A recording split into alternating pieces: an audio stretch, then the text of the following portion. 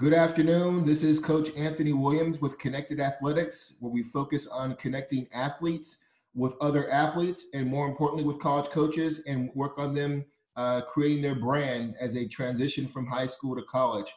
I am the founder and CEO of Connected Athletics. It's based out of Austin, Texas, and we are excited today to showcase another one of my favorite athletes here in the state of Texas. He's a really top offensive lineman from Episcopal High School in the Houston area. I've watched this young man grow and grind since he was in middle school. Everybody put your hands together and say hello to Luis Chavarria. Julius, how you doing? How you doing, Coach? I'm good. How are you? I'm good, man. You know, we're in this very interesting COVID-19 environment. Give us an idea of what you're doing to stay busy with your workouts and work on your speed, your strength, and your endurance. Yeah, this whole coronavirus thing is a challenge for everybody. No one was really expecting it, but we all have to make the best of it. And personally, first off, I am going to school every morning from around 8 to 3. So around that time, I'm just doing straight school. After school, I'll do workouts. I work out about 5 to 6 times a week. On Mondays and Tuesdays, I go with the trainer. And Tuesdays and Thursdays, I go with the trainer. And then Mondays, Wednesdays, and Fridays and Saturdays, I do at-home workouts that I get from a school trainer from the Team Builder app. Good. So you're not letting this environment affect your workouts. You're working to stay ready for when the season starts, correct? No, not at all. I'm going to be ready. Good. Hey, well, before we get into the questions here, let's show some of your highlight video. It's an impressive video, and just kind of have you talk to some of the plays as coaches watch this. Okay? Yes, sir. All right. Let me get over and hit play, and then let me share. Can you see it, Luis? Yes, sir. I can. Okay.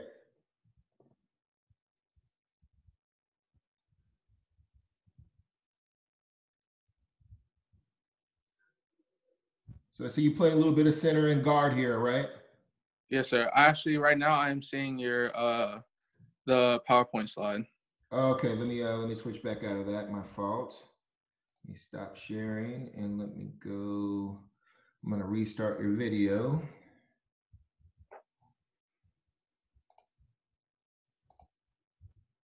Pause it. And then let me go to share over here.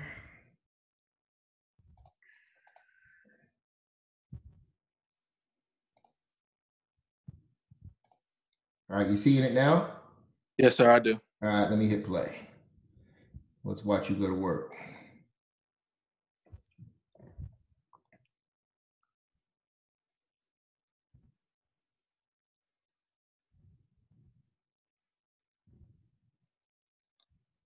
Can you see it? Yes, sir, I can. So on that first play, naturally, it was just a dive play, most likely third and short. And so pretty much what I want to do is just destroy the person in front of me. Okay. And this play you saw, that was an outside left play, which pretty much all I wanted to do was reach block. And as I did, I was aiming to get outside of him. If not, just thrown to the ground. That play right there mainly was just a dive. Once again, I just want to destroy the person in front of me. And after I do that, just get to second level. This play, as you're seeing right now, is a pulling play, which I pull outside, get the DN or the outside linebacker that's right there. And if I can, carry him to get some more secondary level players. Right now, what you're saying. Luis, you're a good sized kid, obviously 6'4", 315. Talk to us about the importance of playing with a low pad level as an offensive lineman. That's very important because for myself, even if there's probably like the smallest kid out there, he'll still be able to beat me if he gets under me, which I know that every play. So one thing I keep in my mind always is staying low so I can dominate the person in front of me. Okay. Do you prefer guard or center, or do you care? Honestly, I can play both, but I felt more comfortable at center this year. Okay. Is that the position you see yourself playing in college? Yes, sir. I think center. I think mostly center is what I'll be playing. Okay.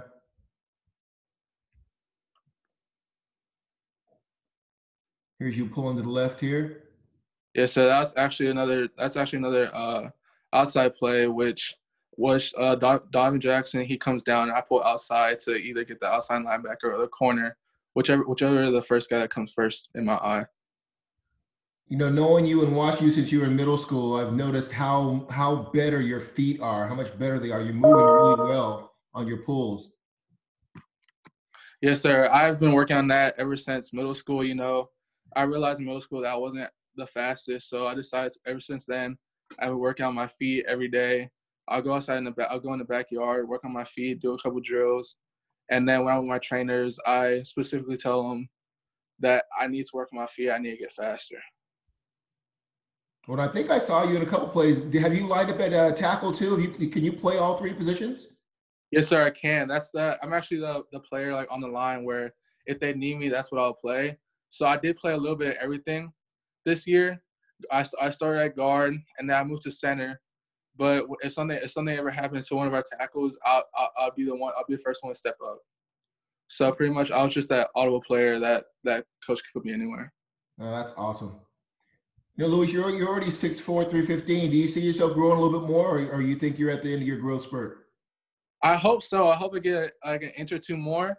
If not, then that it is what it is. I will be able to size, like weight wise, I want to get down to around 290, 300s while I'm playing this season. Okay. Well, hey, let's get into some of the learning more about you as a person. So, you know, obviously you're at a really good academic school at Episcopal. Tell us about the importance of your academics right now. Right now, academics is one thing I'm really looking forward to. It's one of the things that my parents have like pushed on me throughout my years of going up to school.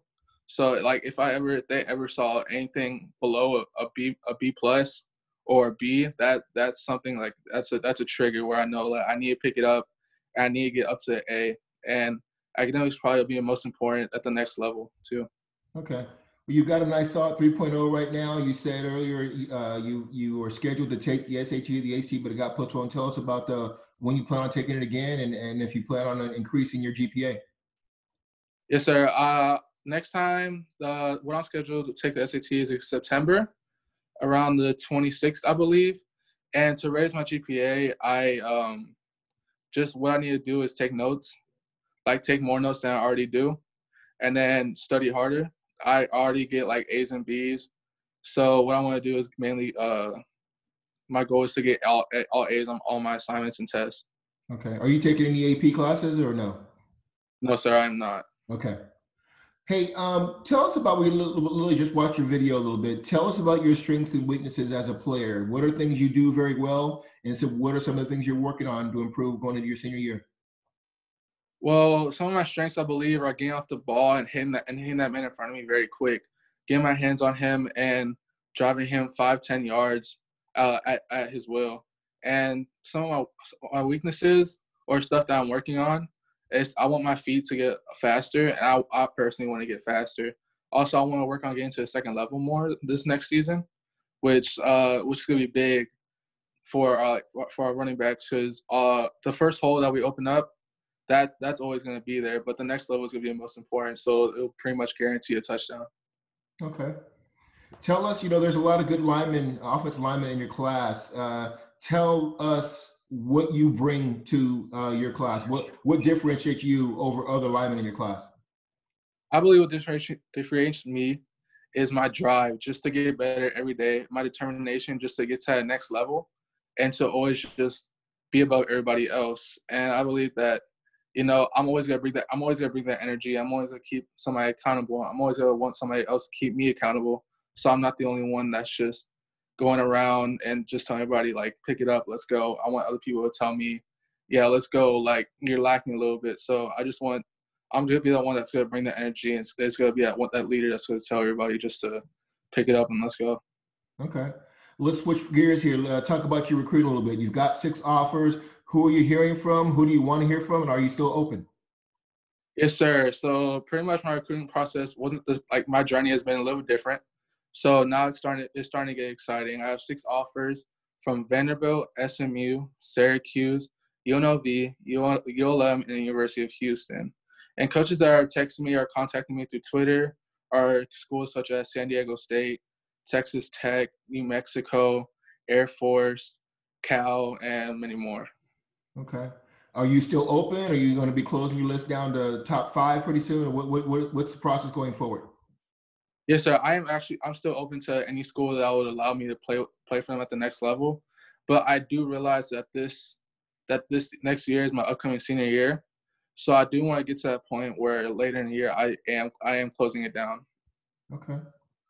Um, Tell us about your, obviously the importance of your relationship with your coaching staff. Talk to me a little bit about your relationship with your position coach, the offensive coordinator, and the head coach. Oh, my position coach, Coach Campbell. Me and him are best friends. I mean, he's always there for me when I need him most, whether it's off the field or on the field. He's always gonna be that guy that I can count on, that I can go to. And my head coach, Coach Lease, that's one energetic man. I can relate to him so much. He always brings the energy, and I always bring the energy. And one thing that like brought me closer to him this year was wrestling season. He's been pushing me to wrestle for about 3 years now, and this year I finally budged. And so I joined him in the wrestling room, and in there he's a totally different man. So I feel like our relationship just got better throughout that. Great. That relationship is important. Do you have the ability to go to the coach? Are you one of those players that will go to your coach, say, Coach, let's run this play because I'm dominating my guy? Or are you just going to say, hey, whatever play you call, I'm dominating my guy? What kind of relationship do you have from a play calling standpoint? I have a little bit of both. If I'm dominating my guy, I'm gonna let coach know. But if I see a play that's wide open, such as like if there's a nose guard in front of me and I'm dominating him, I'm telling coach run dive right now because this guy is not getting past me. I'm driving this kid 10 to 15 yards. Great. Tell us, what are some of the things you're looking forward to as you transition to college this time next year? Academics. That's one thing I'm looking forward to because Episcopal, it might be challenging now, but they are preparing me for college, which I've heard from multiple upperclassmen that are already in college now, that Episcopal is going to be that school that's just going to like prepare me for the next level. Also, the energy and the work that I'm going to put in at the next level and how I'm going to contribute to the team that I choose. Talk about you guys won the 4A SPC state championship last year. You're playing with a couple of good players with Adrian Cormier and Donovan Jackson. Talk about your experience. How did you enjoy that championship run last year? Oh, it wasn't only that championship ring. It was the whole season, from practices to the first game to scrimmages. This whole season was it was a ride. Coming from the locker room, on the field, doesn't matter. We were all this year. We could tell that we were a family, and that we were just that one unit that we knew we were gonna do it. Even if it was like we had our ups and downs, we had adversity, but we all went through that. As our coach always said, fight through adversity, and that's just this season was just amazing to end it out with the dub. Well, I know you guys lost a few seniors, but you got a lot of talent and firepower coming back. What are the goals going into this season? This season is to get better and get better as a team. We did lose some key players, but last year we had really cool key players. Our whole line is coming back. We're all going to be seniors. We're going to have Quan running back, AC at running back. So our run game is going to be on point.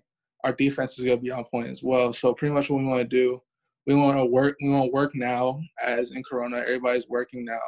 We want to work in the summer. We're also going to work during practice because we know everybody is not going to work like us. Like our people on our team are just going to push ourselves to do the extra effort that more than anybody. So pretty much what we don't want to do is just get better than we were last year and chase that ring one more time. Okay. Have you started to talk with your family about your criteria and how you're going to decide what school you're going to commit to? Yes, sir. One thing that's really important is academics. That's one thing, because I'd rather have a 40-year plan than a 4-year plan, because I want football to just give me that stability and for the future. So academics is gonna be big. So I have something after football. Say if I just don't make it to the NFL, and after that, family. I want to feel comfortable where I am.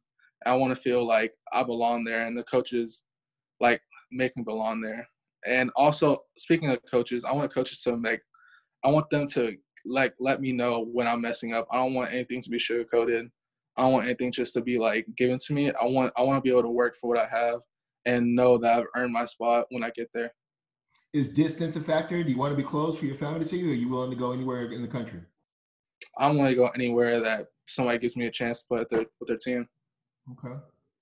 Have you thought about what you might major in when you get to college and what you want to do after football's over?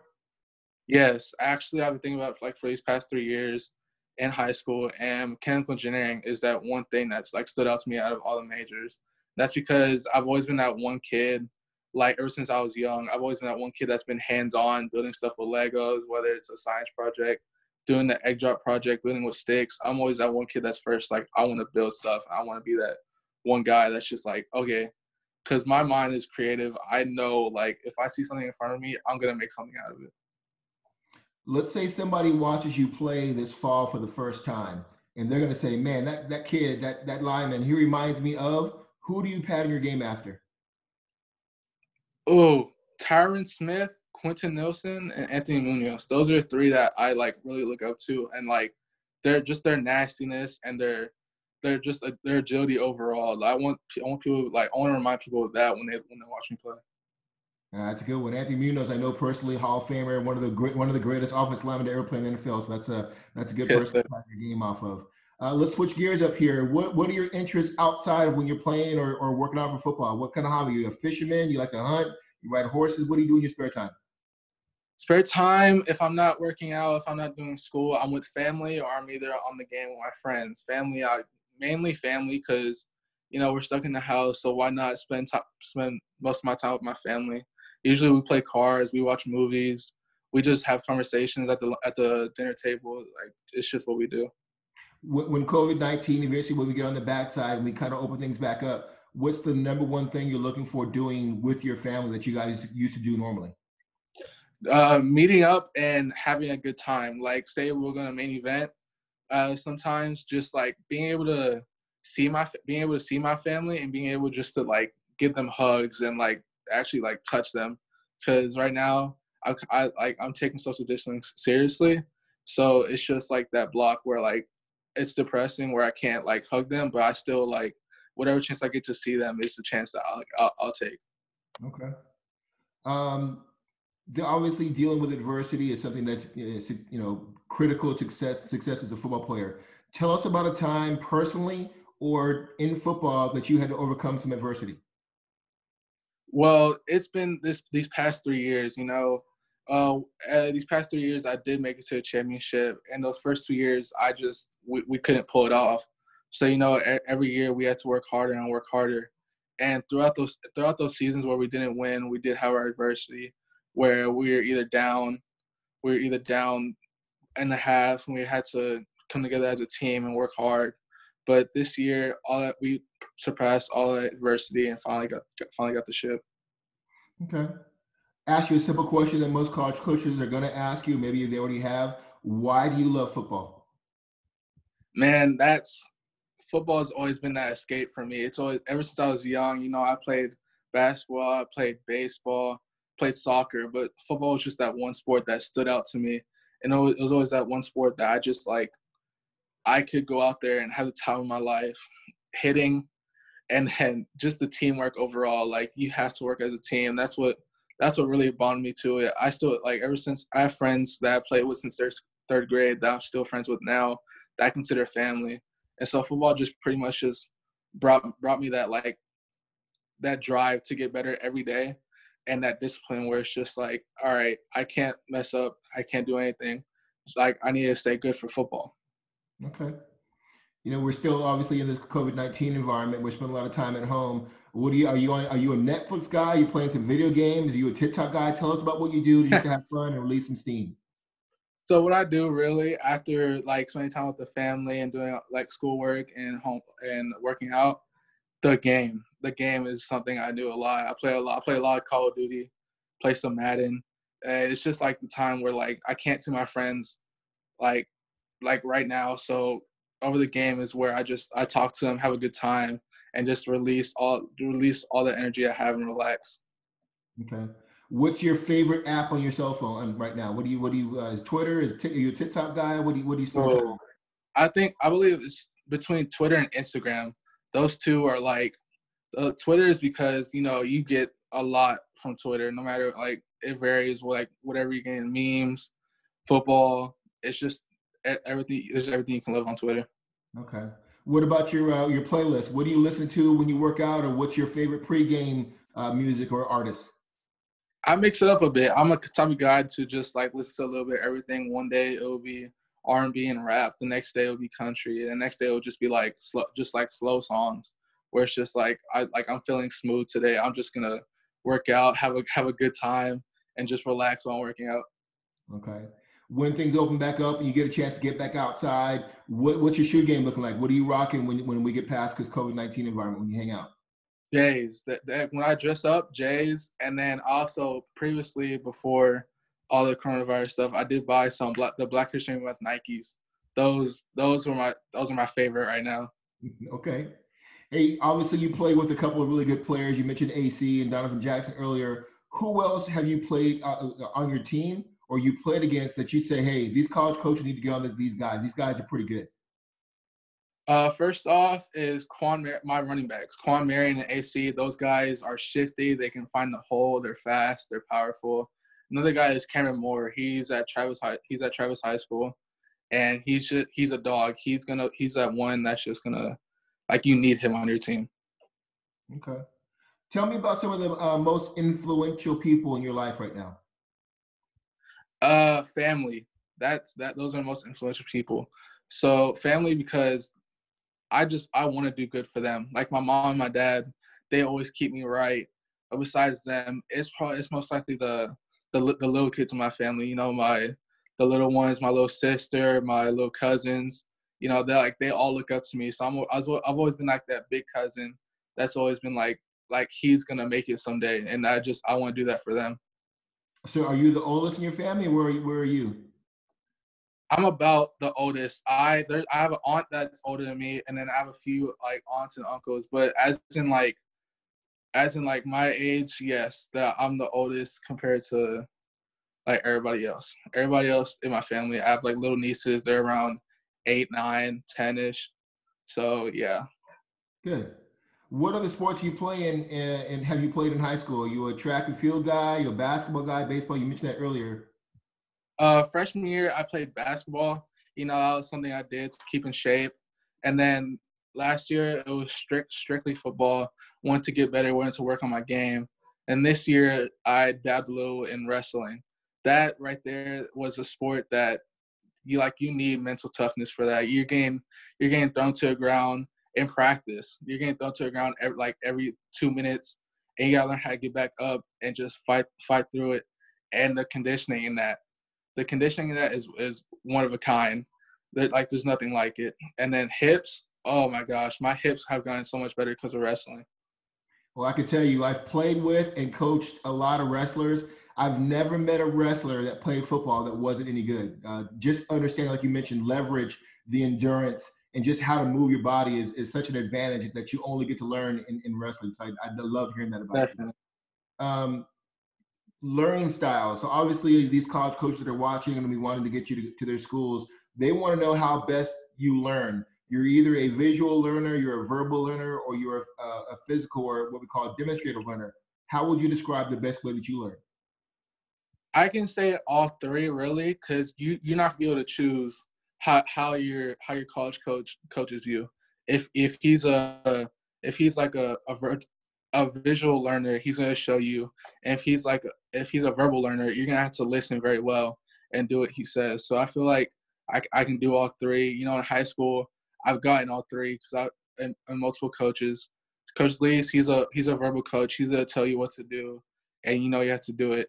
My position coach, Coach Kimball, he's a demonstrative coach. He shows us how to do things, how he wants it to happen, and that's exactly what we do. Okay. You're going into your senior year. Talk to me about your definition of leadership and how you plan on showing leadership for your senior year. Oh, leadership is that guy who's just gonna bring the energy to the team, and he's gonna be the one that everybody's like, oh, like if somebody's looking down and they see that guy, they're gonna know, oh yeah, it's time to bring it. It's time to show out. And a leader's also gonna be that guy that's just gonna keep the guy next to him accountable. And also he's gonna want people to keep him accountable because he's not gonna be the only one. He might fall off a few days, but he'll pick it up every day. Well, I know Coach Lee does a great job in that program as far as having the upperclassmen mentor the freshmen and sophomore. Tell us what you do to help mentor those freshmen and sophomore who are just entering the program. Oh, those underclassmen, those are my guys. I mean, I couldn't name a better relationship with them.